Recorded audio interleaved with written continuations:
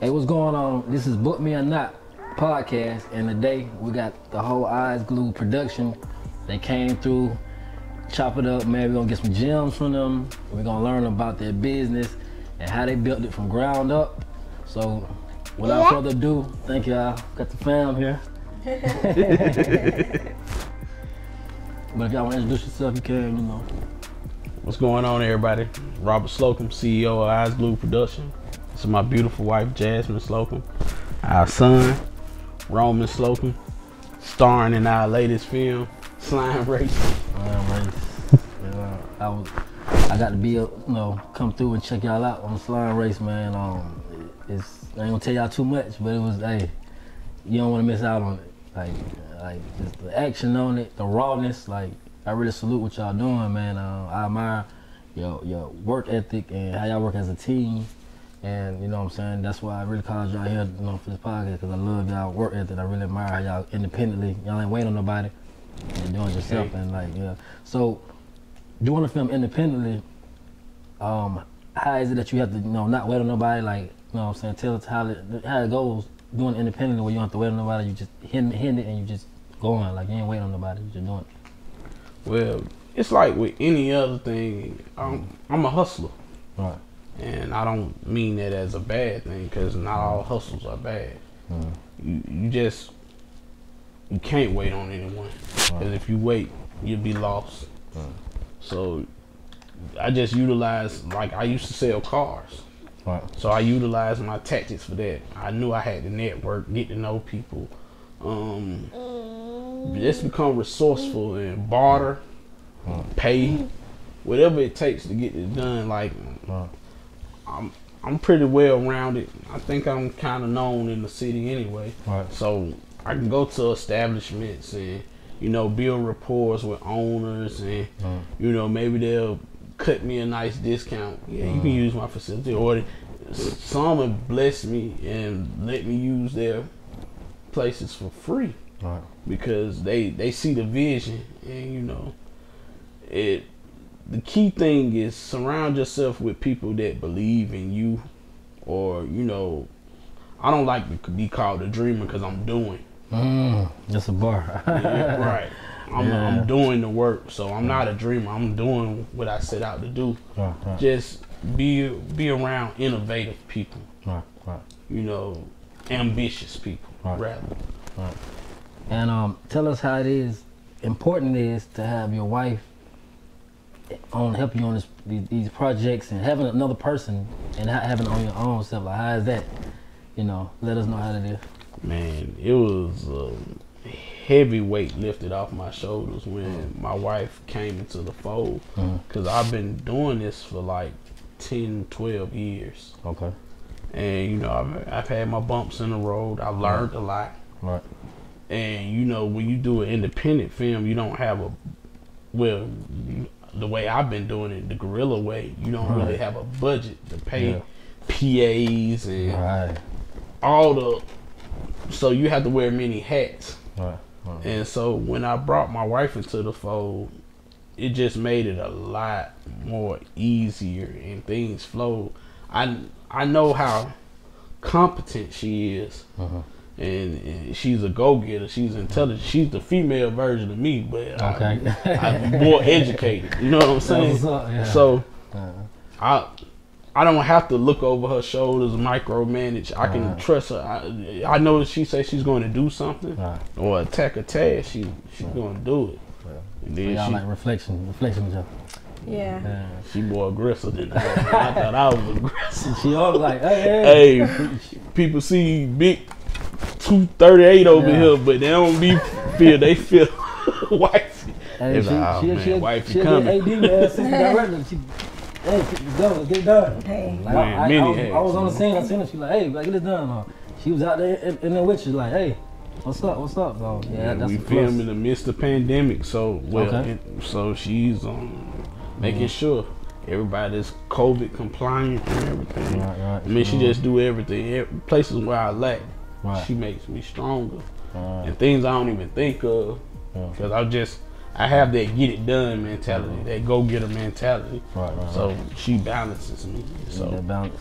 like strength and weakness. You know what her weakness, she know your weakness, and by y'all knowing each other like that, it helps balance it, and you can get things done, because you know, like, okay, he gonna forget to do this, let me make sure. Exactly. Let me stay on. So yeah. Let us know where you from, man, and born and raised here in Atlanta, Georgia, man. The west side to be exact. West side, zone 4. Zone 1. Yeah, what does the west side of Atlanta mean to you? Everything. Everything I am, you know, I have to attribute to that. I love Atlanta as a whole. This is my city. I love my city. But the west side made me. I can't take that from them. Like, all the way even from my elementary school on up. Like, in Peyton Forest was a rare gem. Like, I went to school with a lot of prominent families, like Dr. Martin Luther King, his great nieces and nephews, Andrew Young, his lineage, you know, the Bronner brothers, all their kids and grandkids and stuff. So, prominent businessmen, like, I had a strong sense of self, because actually I was a rarity. You know, I came from a single parent household, but you wouldn't believe, being on that side of town, majority of those kids came from 2-parent households. And so that school gave me a strong sense of self, and I will always, you know, say pay homage to Peyton Forest. Yeah, my elementary made me, because Adamville Elementary made me, because I just learned a lot of lessons around that time. Right around the corner. Yeah, the same. Yeah, it made me, because that's my years, you learning years, the elementary. So, you know, just being around the people, you know, in the neighborhood, or just going to school with everybody, just really made me. Like, the lessons I learned, you know, made me tougher. Like, you know, you gotta be right. tough to grow up on the west side. Oh, so yeah. You gotta be able to handle yourself. You gotta. So yeah, most definitely that. Let's talk about your next project that you're working on. I'm currently working on. Wife, you want the key? Oh, sure. I mean, I didn't want to jump in, you know, where I wasn't. We have a lot of projects, actually, but we're trying to put them in order. So we have quite a few. He mentioned in the midst of pandemic, we're finishing Slime Race. He has one called Buggy Love. Okay. We're still trying to get 96 kind of going. He's also writing a phenomenal, like, almost, I wouldn't say biopic, but something similar to a biopic for Tommy Duncan of Jet Doc. Okay. And so, I mean, he's the creative on those things. And so I just try to realistically get a schedule of what we can do in a year. Year's time, and it's always, you know, we want to film everything. Well, let me ask you about Jet Doc, because I see it up and down Instagram. I didn't exactly know what it was. So, Can you explain to us what exactly Jet Doc is? Yes, it's a telehealth platform. Okay. It is Black owned. I think those are important. My guy Tommy Duncan, man, y'all go follow him. Look that guy up. He partnered with Dr. Jackie Walters and Rick Ross on it to basically bring health to affordable health to communities.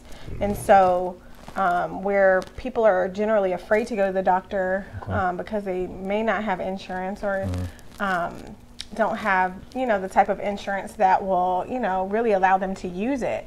This is another opportunity that, you know, everybody has their phone in their hand all the time. All the time.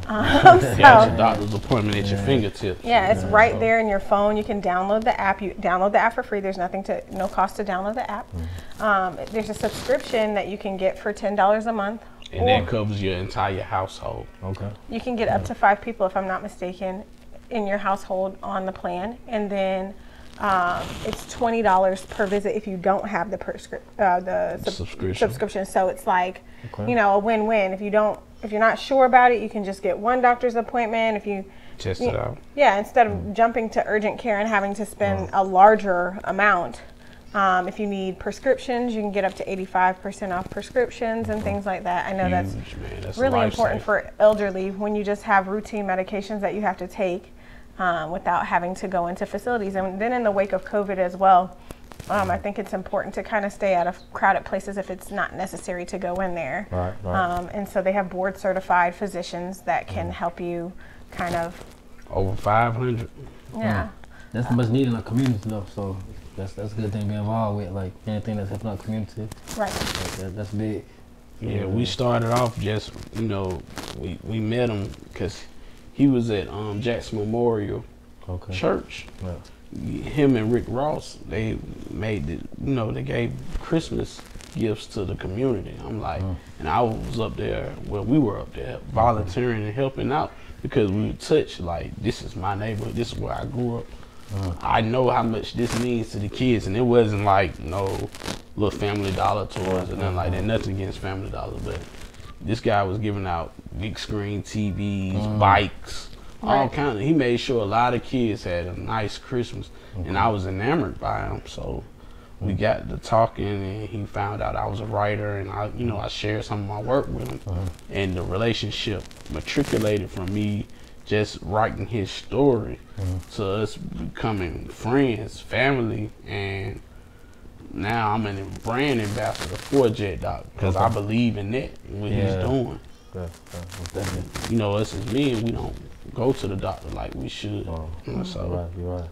Black men at that. So I would say the Black community as a whole has like a mistrust of physicians and Western medicine, and rightfully so. I mean, there's medical insurance it's pretty much been a scam. They take advantage. And then the maternal death rate for Black women, I'm sure you've heard, is higher. With you have a lot of doulas that could support that. You know what I mean? And so it's important to have, I think, to create the trust that is lacking in our communities and get the health care that we need, that we're not going to seek or going to grab when we need it.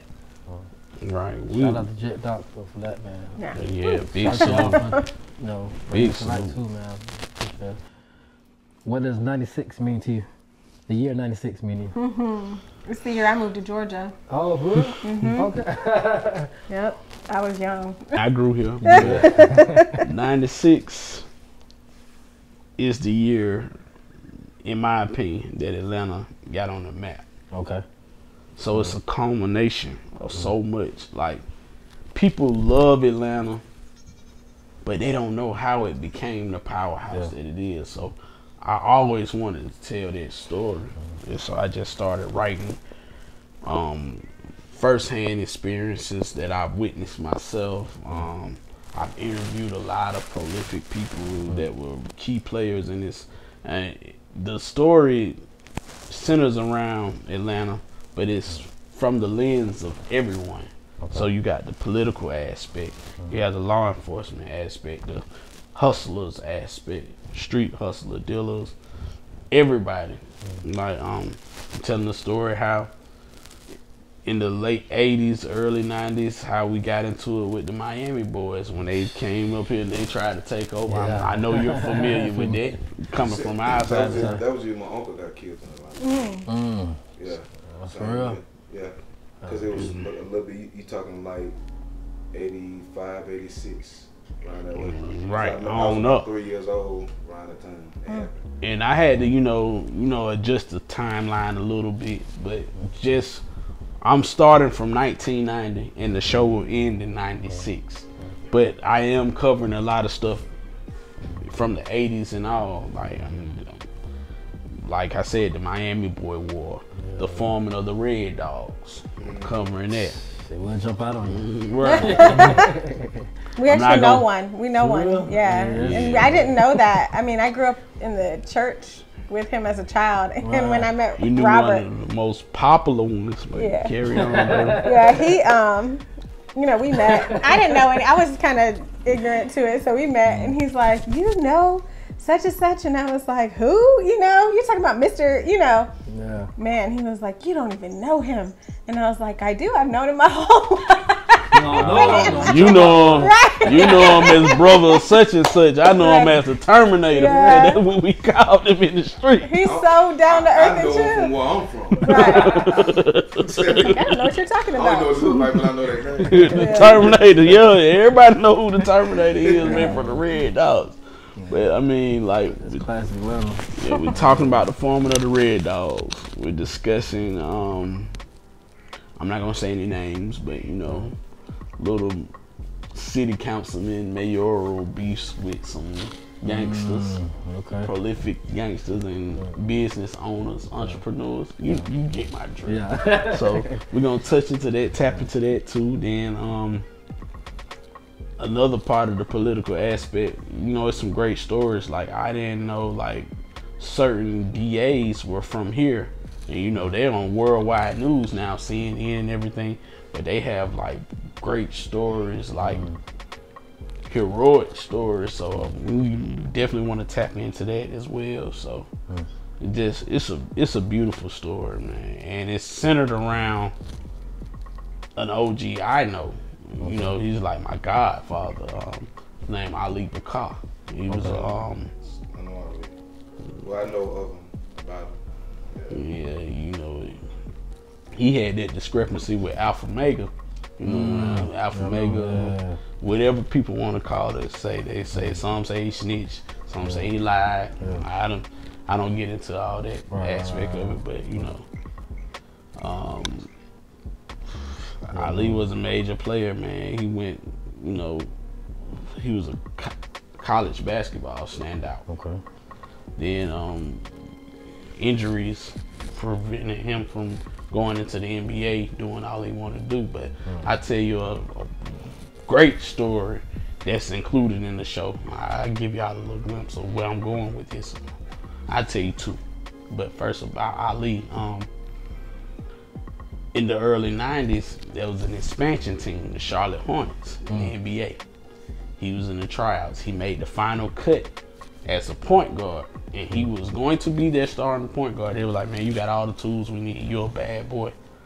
But they looked over, they said, but that little guy that's 5'3", he's going to sell tickets. We know we're not winning no championship no time soon. So we got to roll with him because he's going to sell tickets. That little 5'3" guy, of course, is Muggsy Bogues. So I'm like, it's rich with stories. Like, I'll tell you another story. We're gonna say Iron Mike was at Magic City one day. Oh yeah. And you know, my dude was hungry. And he got the dancers and stuff. He's like, you know, where we all have to eat this time of night? Where can we go eat? So the dancer was like, well, this was when the Beautiful would be open late, like 3 or 4 in the morning. The Beautiful restaurant. So like, we can go to the Beautiful restaurant. He's like, okay, well, tell all the girls they can come to the Beautiful restaurant. Hey, that's my all-time favorite boxer, so I'm not clowning. That's my dog. I love Mike. Yeah, knock you out quick. Yes. Most electrifying guy I ever seen put on gloves. But so he took the girls to the Beautiful. I think he emptied out the club. Oh shit. And so Magic Mike Bruni, the owner of Magic City, went to the club and saw all his girls gone. He like, what the hell? So he found out where they was. This man lined up a whole bunch of limousines, pulled up at the Beautiful. He said, hey, if you want a job tomorrow, you better get your A up, get in these limos. He like, don't you ever leave my establishment again. I don't care who come in here. I don't care if it's Jesus. So I'm like, it's just stories like that. It's so rich. Yeah. We also covering the Freaknik. Got to. Yeah. And like, it's so much.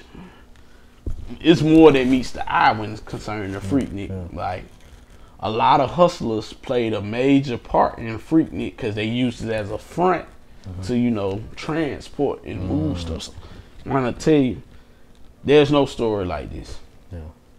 Yeah, I mean, like, I'm a avid TV watcher. I love Snowfall, Power, all these great shows. Even Power Book 2, I love them all. Right. But 96 is gonna be in a league of its own. Man, visualizing now. Like, I'm ready to watch it now. Like, and shout out to my boy, my big homie, Big Boi. Okay, so how do you come about getting in contact with Big Boi and working, possibly getting Big Boi to work with you and all that? Like, how did that happen? Ali Bakar. Like, I wrote it out. He was like, it's ready. He was in love with the story. He was like, okay, what do we do now? Who do you want to take it to? I had a list of people, but at the top of that list was Big Boi from OutKast. Just something about Big. I was like, him and Dre wrote the soundtrack for that era. So I just felt like it'd be that much more powerful. And he's a hell of an actor in my opinion. So I was like, well, here's my list, but he was like, you want Big? We'll get Big. A couple of weeks later, we in a meeting with Big. Big love the story. And you know, he's originally from Savannah. I went to Savannah State. And so, and then I included a little Savannah history in it. Cause you know, that was the first stop before the Miami boys came up here. So I was like, we can pay homage to your home too. You know you're an Atlanta dude, but you're a Savannah dude too. So, and he was just like, let's do it. And so, yeah, no, that's big. You know what I'm saying? What give you the motivation to want to put all these Atlanta stories into your film? Like, what's your motivation for it? I just love my city. I love where I'm from.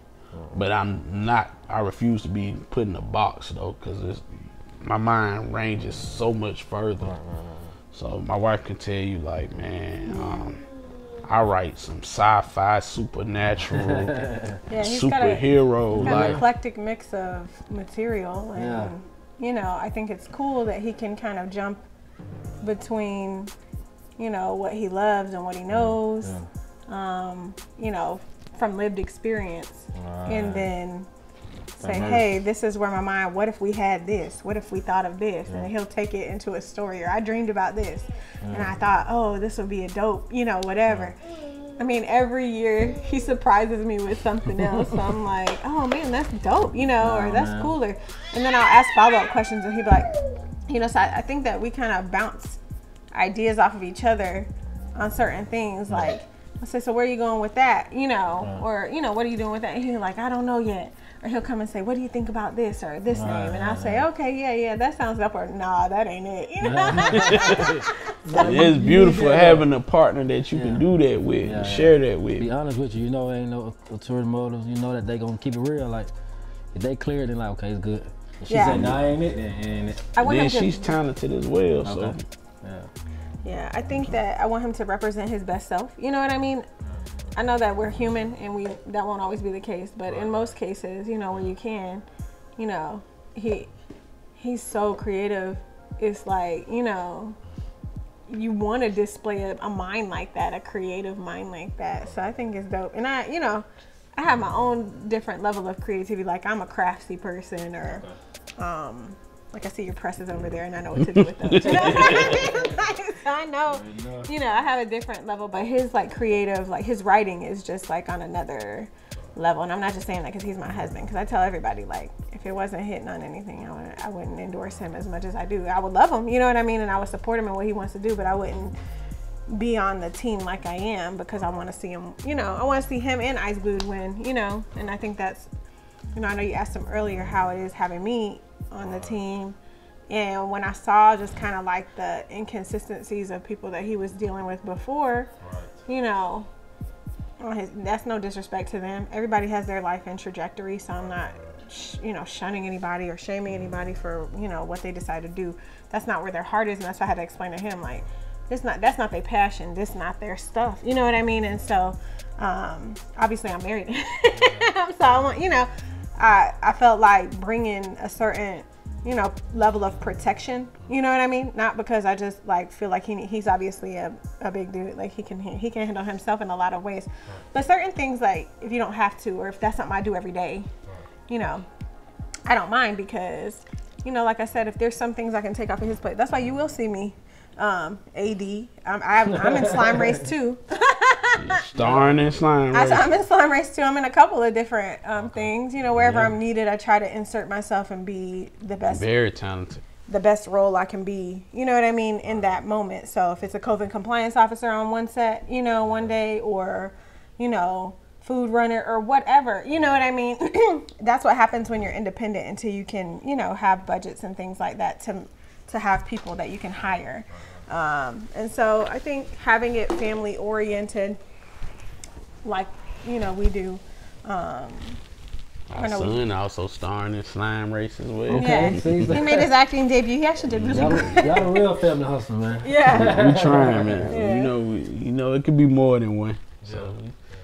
But we just really want to change the narrative, man, because especially coming from where I come from, I used to say I'm too hood when I'm too artsy for the hood kids, but I'm too hood for the artsy kids. You know what I'm saying? And you know that feeling because you're a talented brother yourself. Yeah. And you feel like you're an anomaly, you know, but I'm on the same boat. But on this path, on this journey, you'll come to find it. It's a lot of like-minded individuals like us. They just need that person to set the tone and inspire them.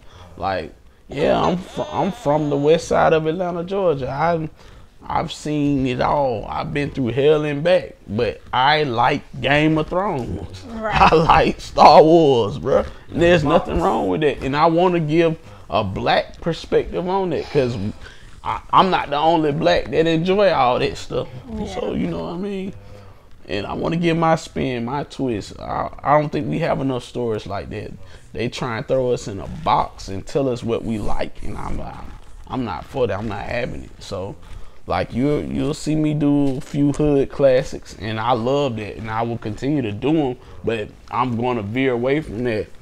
That's not the only thing that's in the repertoire. Yeah, you're diverse. You know what I'm saying? You're just stuck in the box, so you can go on the streets of Atlanta, then turn around and do sci-fi. That's amazing. Like, do some hood sci-fi. Some hood sci-fi. Exactly. Yeah, that's what. Something we can all relate to out far out the box. And I'm working on some stuff. Yeah. She'll tell you, man. I got some, like, if you sit there and be like, what the hell? Where'd you come up with that? Like, just some. Nah, your mind work like his mind and stuff. He's showing me too. I'm like, our mind work the same way. Like, that's why we gotta take over the world together, man. Let's do it. I'm all for it. It's enough for all of us. Right. And we better when we help each other. You know, I try and preach that as well because so many of us have that Willie Lynch mentality. You know, like crabs in a barrel trying to. No, it's enough for all of us. And man, one thing I admire about, you know, I don't want to get out of line on them, but like the Caucasian race. Yeah. They can hate you, but they'll still do business with you. That's a fact. They can hate your guts, everything you stand for, but they know they can make money with you, or they can make something. They can create something with you. Yeah. Because they respect your position in that. So you know. No, that's true, man. Like I say, even in our own city, we need to come together because you know what I'm saying. We from here. You need coming together is big. Like a lot of people want to just compete. But it ain't all about competing. It's to come together and make something great. Like, people get mad that LeBron, he joined Wade and Bosh them. Yeah, they came together. Yeah. Mad at KD, they joined, and the end goal was get a ring. And that's what I say end goal is us, is to make film, is to leave our legacy. So imagine if we had the collective mindset instead of the competitive mindset for most things. Exactly. What could have been accomplished if people weren't trying to, compete with each other rather than come together, like you said. I think it's really important as black men to display that collaborative effort and show what products of that can be.